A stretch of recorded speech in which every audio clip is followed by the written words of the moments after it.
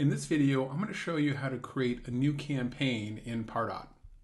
So here we are in Salesforce in the Pardot Lightning application, and you should have a tab that says Campaigns. Go ahead and click on that, and then you're going to be looking at the Salesforce campaign view. So this data here is campaign data that lives within Salesforce. This can be a little bit confusing because Pardot also has its own campaigns. Now in this particular org, we've set up a feature called Connected Campaigns. So whenever you create a Salesforce campaign, it will automatically generate a corresponding Pardot campaign and connect them. Now, a few years ago, they didn't have this feature available. So you would have separate Salesforce and Pardot campaigns and manage them independently. This is definitely an improvement. So come over to the Campaigns tab and just click New.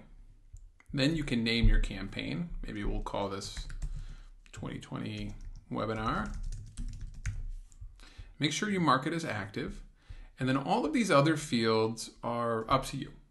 Pardot doesn't need them, but they're helpful for your own management of your campaigns. I like to add a start and an end date personally.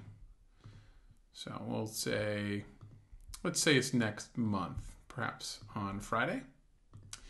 And you've got flexibility around how you want to use these start and end dates. Some people set them from the beginning of when they start working on a campaign to when they're done reporting on that campaign.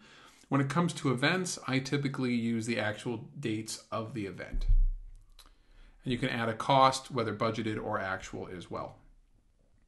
Then once you hit save, that's going to automatically work in the background to push the name of this campaign into Pardot. Then as you create email templates and forms and landing pages, you'll be able to choose a 2020 webinar example campaign directly from within Pardot. So that's pretty easy. I hope this helps, and I'll see you in the next video.